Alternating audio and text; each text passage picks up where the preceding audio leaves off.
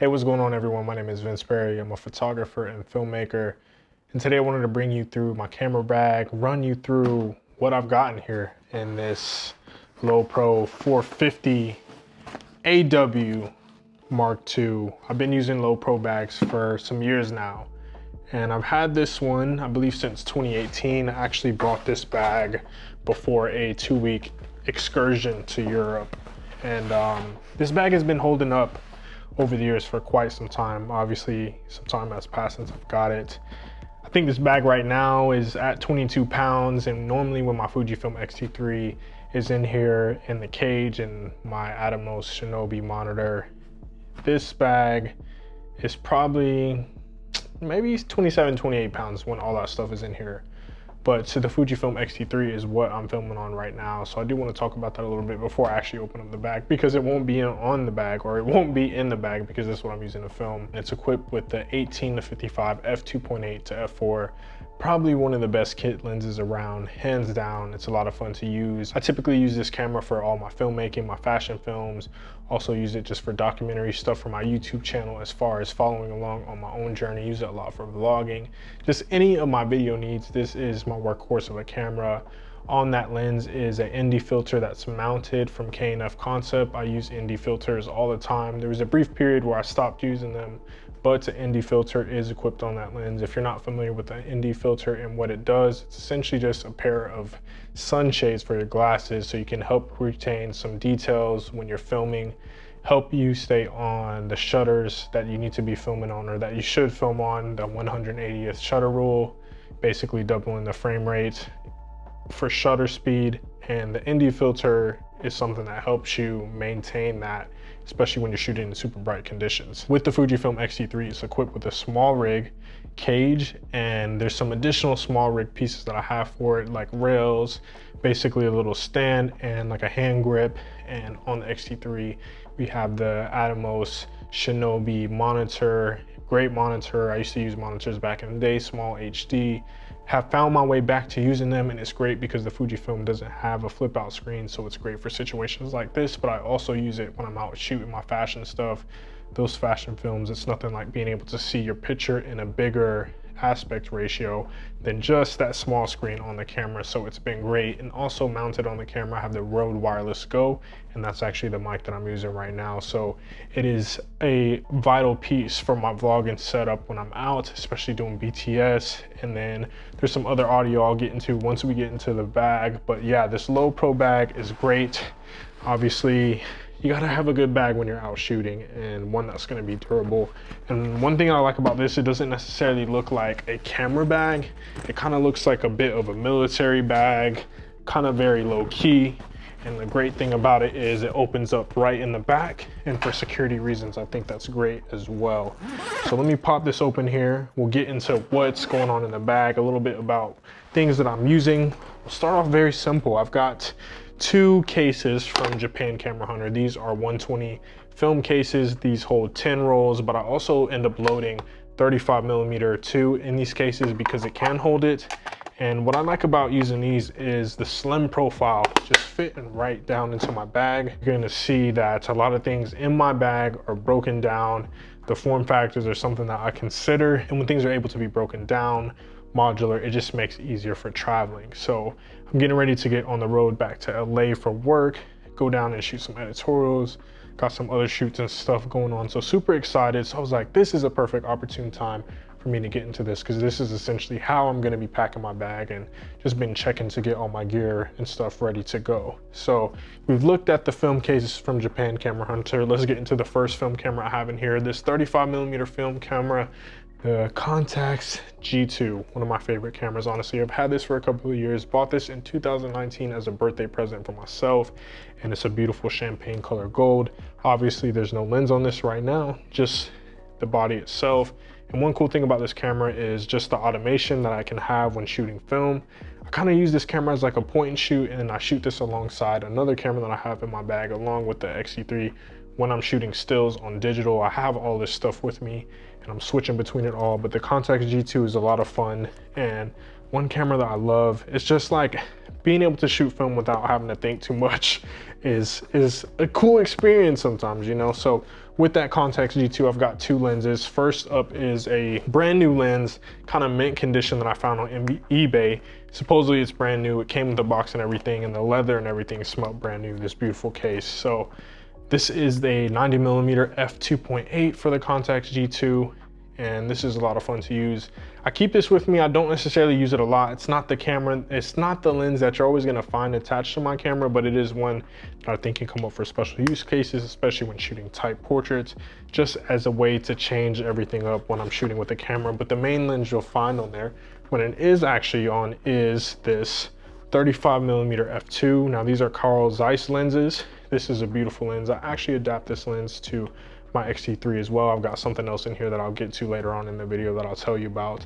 But this is a very, very fun lens to use. I think 35mm is a fun focal length on 35mm film, or the camera in this case, or full frame if you're shooting digital. I love shooting 35mm, so this is a lot of fun. I can still get those tight portraits. I can get those full body shots.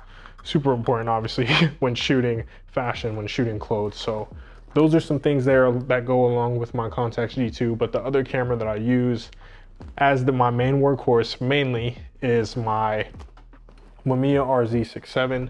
Now this is a medium format film camera that shoots 120 film. If you aren't familiar, this is just the box, this is just the body. So everything down in my bag is like broken down. So this is the setup for it. See the beautiful ground glass there.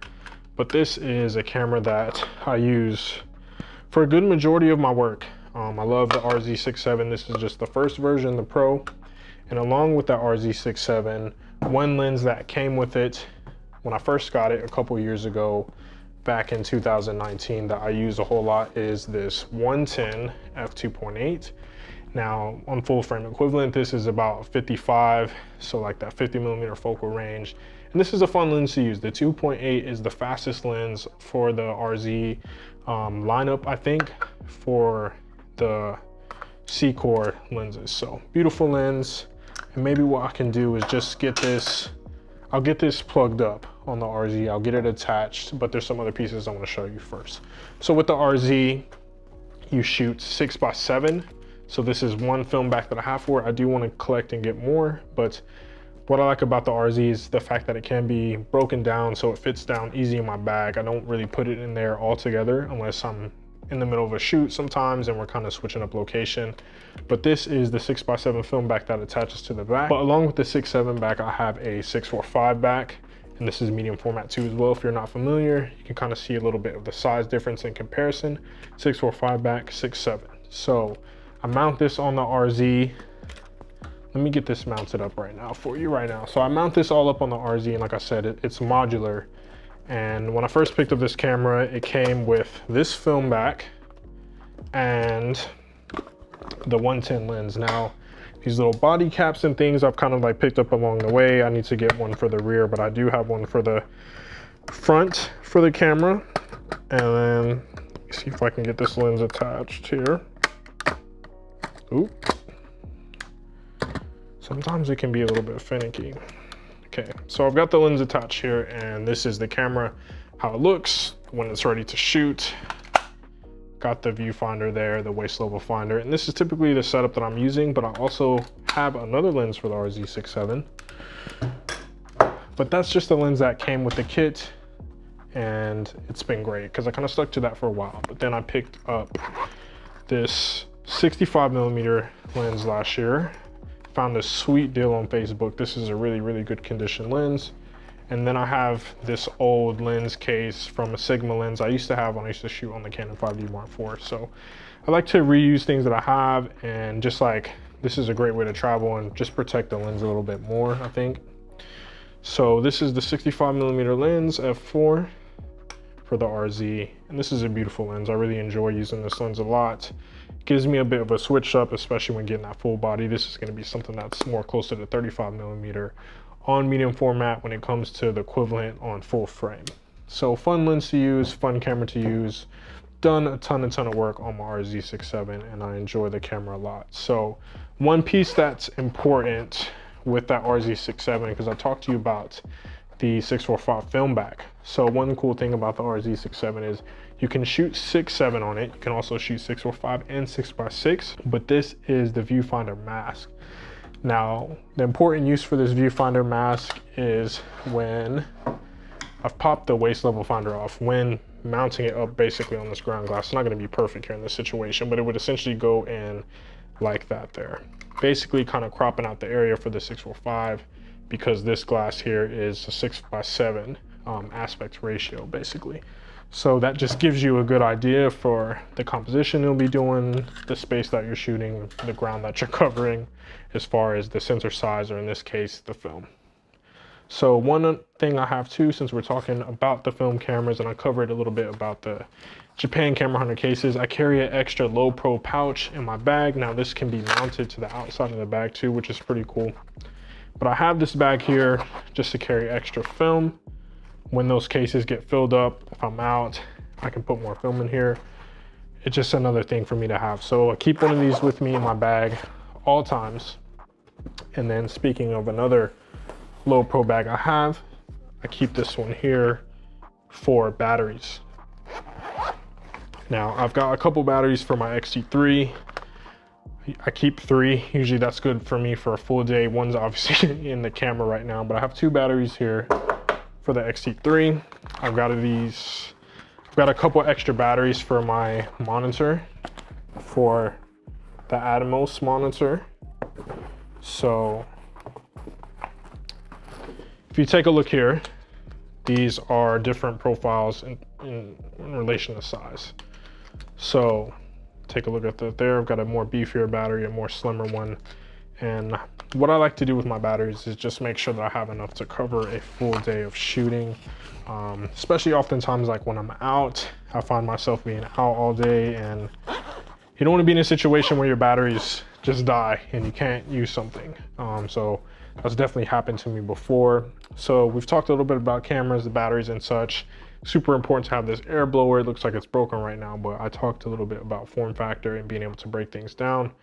What's cool about this air blower, I don't remember the exact brand that it is, but any old air blower will do if you're looking for one. But this one in particular, if I can get it here, can pop that essentially back in. So it's nice to be able to fit this down in my bag with it being broken down. So I talked about the RZ. It's a big boxy camera. One thing is I have this strap here. This is like an OG strap, and this has been super nice to use when I've been out on my shoots, especially because oftentimes I have my RZ on one shoulder, my X-T3, and then I may have my G2 down in the bag, and I'm kind of switching between all the cameras when I'm out shooting, getting those different formats of creating going on. So this is one strap, the Mamiya OG, and then I have this strap from Dispatch, and this is from my Fujifilm X-T3. Super cool and stylish strap. Love the camo. Like I said, one shoulder X-T3, another RZ67. So this is a fun strap to use. And also I've got this newer memory card case. These are super important. I got this a long time ago. It was just like a real cheap option for me, and I've opened the case and some of the memory cards have come loose, so that's not really a great thing, but that's probably my fault for how I place the memory cards in here. But this is an awesome case because you can just keep all your memory cards stored in here, and I have a couple, 2 in the X-T3 right now, so this is fun. Use this to travel with, of course, and just keep my memory cards organized. So let's get into a little bit of the audio equipment. I talked about the Rode mic that I'm using, the Rode Wireless Go. I have this Rode pouch from a studio mic that I got a couple years ago. And again, you see me talk about the Sigma case. This is another Rode case I have. I like to just reuse things. I feel like it comes in handy, you know, be able to have sustainability, I guess, without buying new things, and just, yeah, use what you have. So there's some Rode stuff in here. One, I've got a dead cat, and this is for the Rode, let me pull it out here. So this is for the Rode Video Micro, and you can see the mic here. Again, we talk about things being modular and things being able to break down. So I have the mic here. I have the mount that goes up on the camera, and then dead cat. If I can find the right spot to mount this here. Boom, got one of those. I keep an extra 3.5 jack with me. One's actually in the camera right now, so this is the extra one that I carry. So this is extremely nice to have. small form factor, and it's cheap. I've used the Video Pro Pluses in the past. Those are great and everything. And this is just a good cheap option. And audio is super, super important. I would say when it comes to making videos, typically if your audio sounds good and your video just looks okay, more often than not, it's all good. So audio, I think, is underrated. Pay attention to that for sure. So we talked about that 3.5 jack. I do have a splitter in here, and what I typically do with this is I talked about the Rode Wireless Go on the camera. Typically one end is going into the Rode Wireless Go, one end is going into the Rode Video Micro. This basically allows me to record on 2 audio channels. That way I can use the Rode Video Micro to get some ambient noise of my environment, and then I can use the Rode Video Micro with the lab that's on me right now. And just, if I didn't want to use the lab, just the wireless mic, I can use this to record an on-person audio as well as that ambient environment. So I like to be able to do that, more versatility. And then within the bag, just a USB-C charging to charge the mic. Very important to keep one of these with me. So talked a little bit about those pieces. Let's talk about something that can always come in handy. Keep some gaffer's tape with you. You never know a situation where you may need some tape. This has come in handy sometimes with backdrops. If I need to kind of just rig something up real quick, you just never know. So gaffer's tape is always good to have. Always keep this with me. Pick up a roll. Honestly, out of all this gear that you see today, if there's something here that can help you, I think it's owning gaffer tape 100%. Always good to have. So let's get into these pouches here. I keep a microfiber with me. So this microfiber is kind of like a bigger one, more sturdy, I guess. If I ever run into any moisture or get caught in a situation where I'm out shooting in this rain, I can use this to dry my cameras off a bit. So then I have like a more kind of refined microfiber, one that's a little bit more smooth. Use this one typically on my lenses. And then when I'm out shooting film, specifically with my RZ67, I'm using this Sekonic Light Meter 308. This has been great. Got this a couple years ago and it's been trucking. It's been going along, even having accidentally dipped it in water because it was like hanging down on my neck and I bent over to like get a shot, and yeah, it works though. So I keep this with me. Great investment that I got a couple years ago. I've got this tool from Small Rig, as I mentioned, using the Small Rig cases. I have a Small Rig cage actually on my Atomos monitor and then on the X-T3, how I mentioned. So this is a great tool. This is a fabulous tool. I've got a flathead, I've got a screwdriver here, some Allen wrenches, some different things, torque screw, all of that just on this cool little nifty tool from Small Rig. So you never know when you'll need this. You may need to tighten some things down, loosen some things up. Love it that it comes with the case, and I love Small Rig products. I've been using them for years. So here's a cool little pouch. Got this years ago. There's going to be a little bit of a theme of reusing things. This came with some filters I bought forever ago, but I use this or repurposed this to use it for other filters I bought and adapters. So this is an ND filter that goes on the 35mm f2 for the lens that goes on my Contax G2. But like I said, I adapt that to my X-T3, and how I adapt that with my X-T3 is this Photodiox adapter. This adapter is just okay. It's not my favorite adapter, even though this is the only one I've used. It's a little bit finicky. Not necessarily as smooth when it comes to releasing the lens, but I've kind of like found a workaround with that. But this is the lens that I'm using to adapt my G-mount lenses from my Contax to my X-T3. Getting to use some vintage glass on a modern camera, which is always nice. Especially love doing that for video, especially because the prime lenses are a lot faster than the zoom. So we've covered everything within the bag here. So I'm gonna just close this up real quick. And then let's take a look at some of the side pouches what I've got in here. So I got a pair of just some, I just dropped something here. I've got a pair of these Apple headphones, just some headphones that I've had for years. Sometimes like if I'm out in the field, I can use this to monitor the audio. And then I have this Fujifilm charger, of course, for my X-T3 batteries, which is cool. We gotta keep the cameras juiced up and charged. And then on the other side, the other pouch I have, super important piece when it comes to staying connected, making sure you got some battery out there.